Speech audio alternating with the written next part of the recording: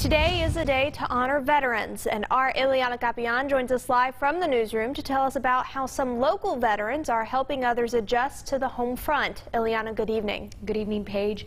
Jim Gilhouse and Wayne Wigglesworth are two local veterans that are using their motorcycle clubs as a way to spread camaraderie, brotherhood, and veteran suicide awareness through Project 22.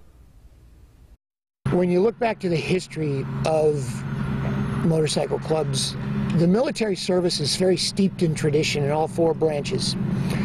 And that culture is carried over to the very foundation of the motorcycle clubs.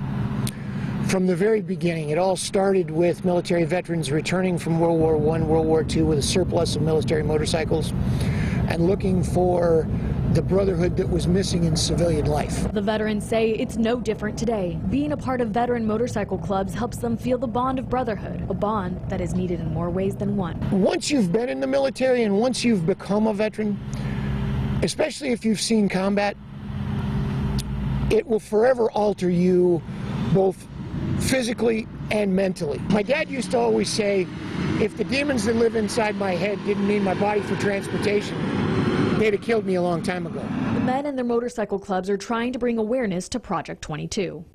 We lose 22 veterans a day to suicide, and through the struggles of those demons, there's a quote that we hear all the time that we're very committed to.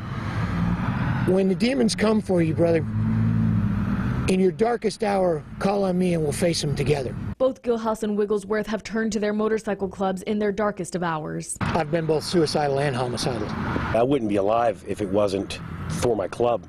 I was in a bad place. I ran into a member. We served together. I didn't even know he was in a club. We talked. He invited me out to go for a ride, and that led to another thing, and that's why I'm alive today. The men say using this holiday as a way to thank a veteran could save a life. Through this weekend, this Veterans Day week, and if you see somebody that served, thank them for their service. It means a lot. It's not just saying thank you for your service. Like we've talked about with Project 22, making that person feel appreciated in that very moment. You may not know it, but you could be saving their life.